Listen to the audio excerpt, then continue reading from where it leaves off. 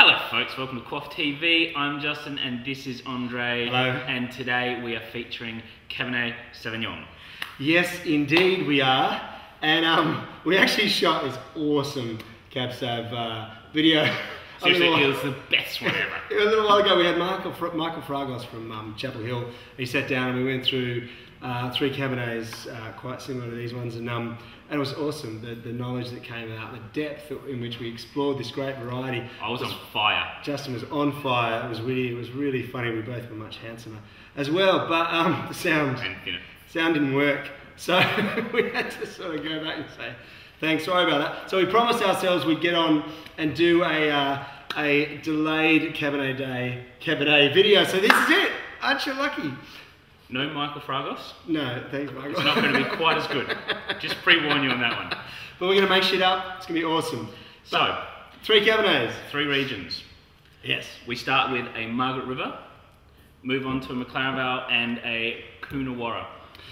And look, it's really one of the, like all varieties, but it's really a variety that expresses itself with different regions in Australia. So we found it fascinating to sort of explore probably 3, today in the modern era of wineism, probably the 3 premier regions for Cabernet. Yes. I'd go so far as to say. Oh. McLaren Vale's a darkie, but it's definitely been kicking some massive goals. Yeah. Yes. You with me? Yes, so sorry. good. We're I wasn't actually same page. Just like this.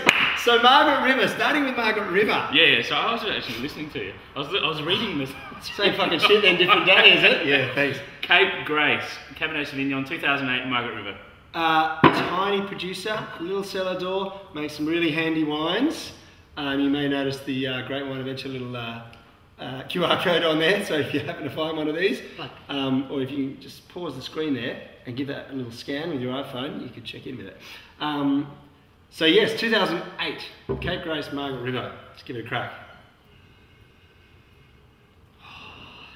Now I know Margaret River as sort of being described as pure Cabernet, as in really expresses the variety, you know, so that sort of pure blackcurrant and chopped mint. You know what's really interesting?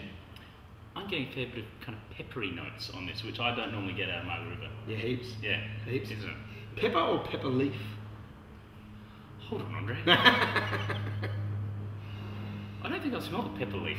Well, you know how you get tobacco leaf is a really common Cabernet quality. Yeah. I've smelled a tobacco leaf. If you had a pepper tree in your backyard. Was that a pepper tree though? We're going a bit off topic, but yeah, just hold on a second. I We'll call get back pepper to leaf.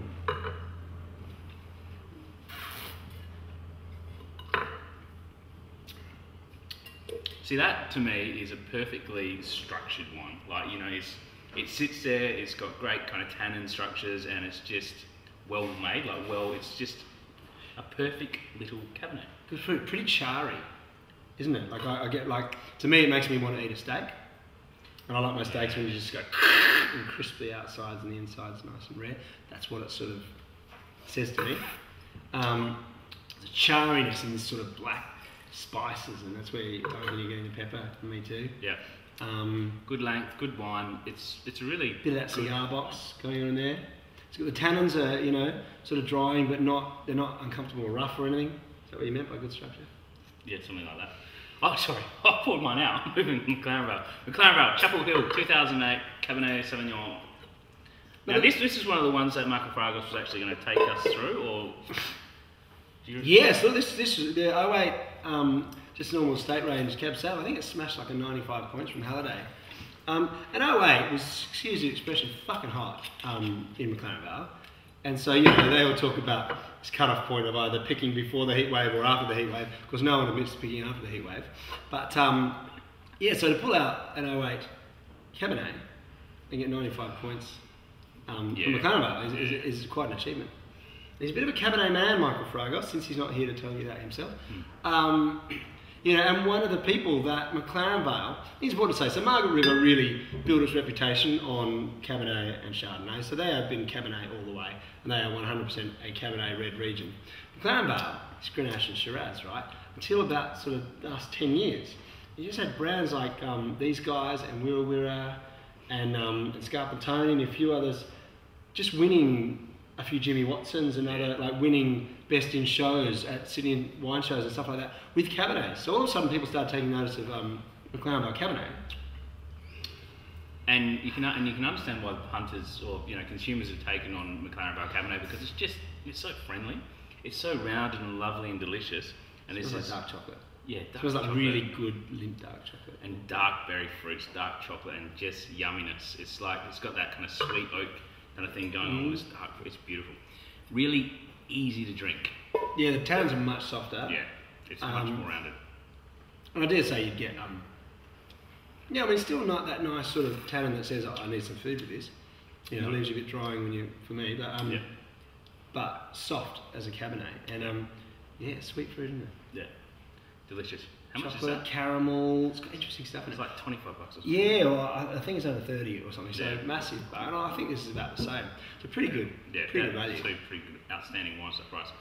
And next, my friends, this Moving to a is... slightly different price bracket. Yeah, just to be fair, this is about double or triple. Coonawarra. It's no secret that Coonawarra is probably the Cabernet region in the country, or at least it's certainly known as that. And you've got people like Wins to thank for that back in the 80s. And this is absolute... This is flagship as well. This is up there as good as it gets, isn't it, for Coonawarra? Do you remember me buying you a present a couple of years ago? Gone. It's gone. Yeah, but it was that. Yeah. I wasn't expecting you to share it. It was about Oh, $5. sorry. In that case, it's not gone. No, this is exactly the vintage, I believe. Was it? That you got me. I thought it was much longer ago. Could I be thought it was right. a 2004. No, you could be right. Anyway, we'll get back to you people. 2006, the patron from Brands Lara, one of the great producers, it has to be said, in Coonawarra, and the patron is their Ducks Nuts wine. And I dare say they'd be pretty proud of the 06, and you can tell it's taller than the others, which means it's more expensive. I think it's about $75. But here she is, thankfully in a screw cap. It's nice to see not many people make us hunt for the corkscrew anymore. And it's absolutely delicious. You don't... It's one of those ones that you'll keep smelling because it's so complex. There's so much going on. It's and it's still tight. It's still tight. It needs to open out. This has only been open for, dare I say it, like 10 minutes. It's teasing you with sort of nice red fruits. Yeah. And Some almost a beautiful- jubiness about the fruit that's tempting you. Yeah. But it's kind of held together really tightly, and it's got that kind of French oak kind of thing going on. It's Nice needs to be in my mouth. I'm smelling some sort of minerality as well. I don't know how old the vines are, but you look, Coonawarra Cabernet, people talk about famous for having this menthol, this eucalypt quality. Whereas choc mint, or like an after dinner mint, is with the mintiness. Cabernet's minty, right? Margaret River expresses it more like an after dinner mint. McLaren Vale, I dare say, in a similar way when it's in there. But this really heads into that sort of gum leaf territory, doesn't it? That eucalypt territory. That's made it so famous. This is crying out for about 10 years in the cellar and some food at that 10-year point. So right now, it's really, really tight. Yeah, you'd want to. Oh, there's massive tobacco There. in there. You'd want to open this up for 3 or 4 hours, let it breathe. Which we haven't done clearly, but it's so much promise. I mean, what was 2006 like as a vintage in Coonawarra? Way to put me on the spot. I reckon it was good. Let's go with that. I think it was really good. Pretty bad at stuff like that. Anyone got some advice? I can tell you what Barossa and McLaren were. But Lee, can you look up 2006? Coonawarra is not consistent with most of South Australia because it's much colder than nearly anywhere else in South Australia, and it gets frost and stuff. So when we get a really hot vintage, Coonawarra sometimes is a bit relieved because it's a bit dry and they get less frost and there's not as much damage. And they get more sun and warmth. Like 2008, which was a cracking year in Coonawarra. There you go, yes. So am I making up for my lack of knowledge of 06? No, I made up for my lack of knowledge. Good. You're still going. Someone's going to be sitting out there again. Someone in Coonawarra, a winemaker's going to be, are you fucking joking? Yeah. I had half my crop loss. No, we're not sure. But this has got plenty of fruit and flavour and richness about it. Yeah, it doesn't taste like a cool soft year. I mean, Really? cool. It's really well structured. So it could be, but who knows? We don't know. That's why we're asking Lee at the top.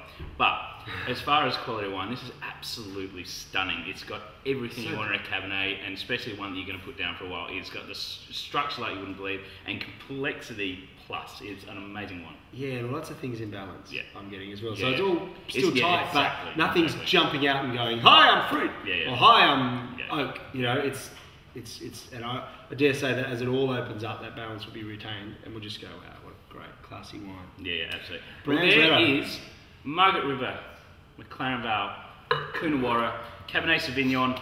This is a very personal thing. What's your favourite, Andre? Which regions? I'm not talking particular wines. Which regions would you drink most often and enjoy most often? I think probably would have to say Margaret River. Really? Yeah. I thought you were going to say McLaren Vale. No, I'd have to probably say Margaret River. Yeah. But I'm open to being swayed otherwise, and we will be in Coonawarra for a massive I really set you up to do weekend. it really good. A massive weekend of tasting. So Coonawarra, the gauntlet is thrown. Convert me. I'm converted. I With love your- you. See you later. open I'll your see you best. next week. I'm out. What would you like? I'll go to the factory. Excellent. I'm going to go to Cape Grace.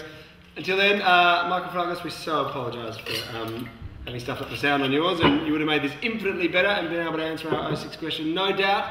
But, say that again. Cheers. Cheers. 2006, Lee? Cracking vintage. Yes, we knew it. So we knew it.